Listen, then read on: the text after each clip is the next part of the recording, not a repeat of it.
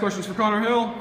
Connor, what kind of got into you there in the overtime period? You were 1 of 8 going in from 3, and then you just hit both of them there in overtime. It's a nothing new. I've been through it before. A tough shooting night. Just gotta keep shooting, man, and that's what I did. And if I don't keep shooting, then I don't make those shots. So I just gotta keep shooting. Connor, talk about the crowd tonight. You're gonna remember this one for a while, you think? Man, the crowd was great tonight. That was a fun game. That was a really fun game, and I'm just thankful for the fans that came out because it was packed house and it's fun, man.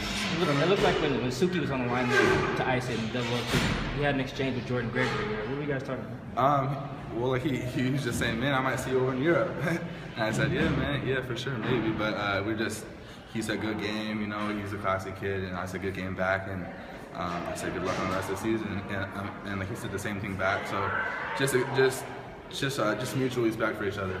Connor, there was a couple of shots there in the first half that looked good. It didn't fall for you. What was staying confident in that overtime period and hitting those big shots?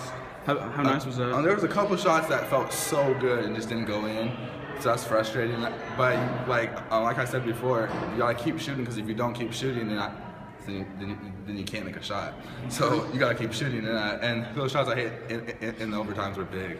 Connor, maybe talk about 2 shots, one in regulation, one in the second overtime, where the ball on a rebound got right back into your hands and you rolled them. Oh, I knew I was pulling that. As soon as the ball came out to me, I had space and I knew it was in rhythm shot. I caught it perfectly, my feet were down.